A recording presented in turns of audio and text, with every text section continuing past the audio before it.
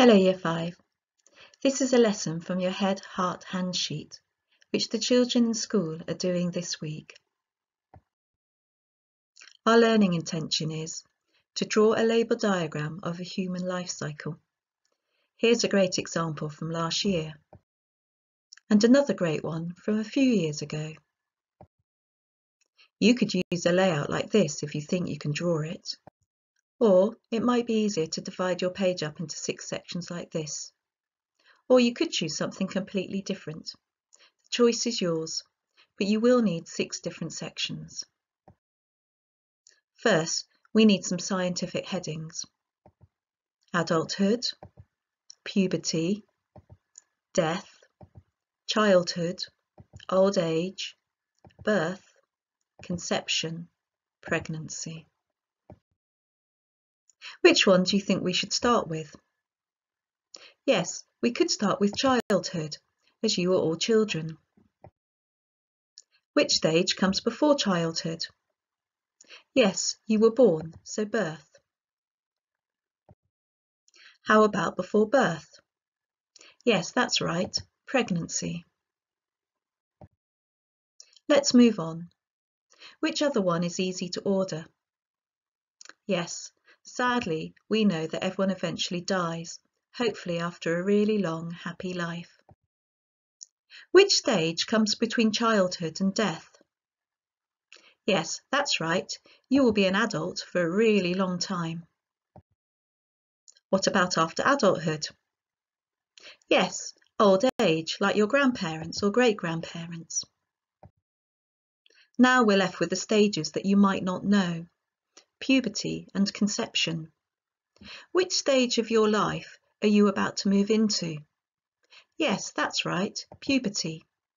Puberty can start any time from year 5 until leaving secondary school. Finally, do you know where conception goes? That's right at the beginning. Human life starts with conception. Now that you've ordered the stages of the human life cycle, you could write them as headings on your diagram. Have you noticed a problem? Yes, there's only 6 sections, but we've got 8 headings. How can we solve this problem? That's right, we don't need to include old age and death in our life cycle because adults make babies, so the life cycle needs to start again after adulthood. Now, we need to be able to explain each stage of the life cycle.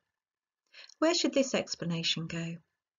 After 9 months, the baby leaves its mother's body. That's right, it's birth. What about adults become less strong? They are not able to do as many things anymore.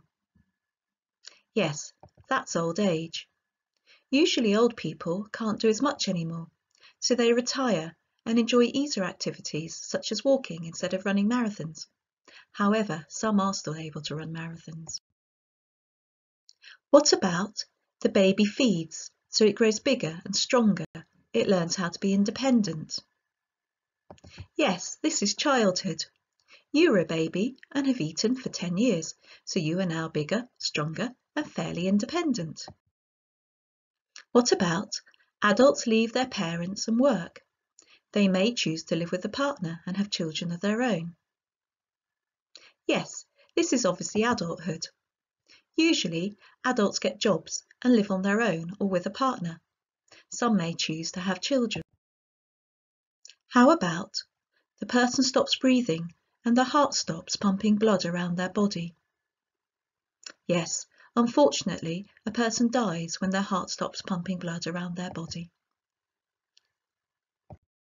How about an embryo grows inside its mother's womb?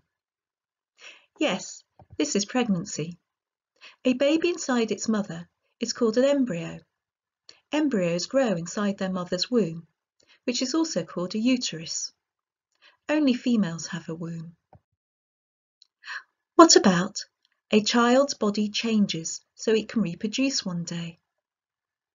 Yes, this is puberty, which is a stage of the life cycle that you are about to move into. You will grow and your body will change so that you will look like an adult. Then you will be able to have children if you want to. Finally, we're left with the definition of conception. This is when a sperm from a man fertilizes, which just means joins, an egg inside the woman. So, these are the stages of the human life cycle. You could research these if you want to in more detail. Write your information in your diagram. Remember to use punctuated sentences which make sense. Don't forget to leave room for your drawings. Now you can draw and colour your drawings. Here are some ideas.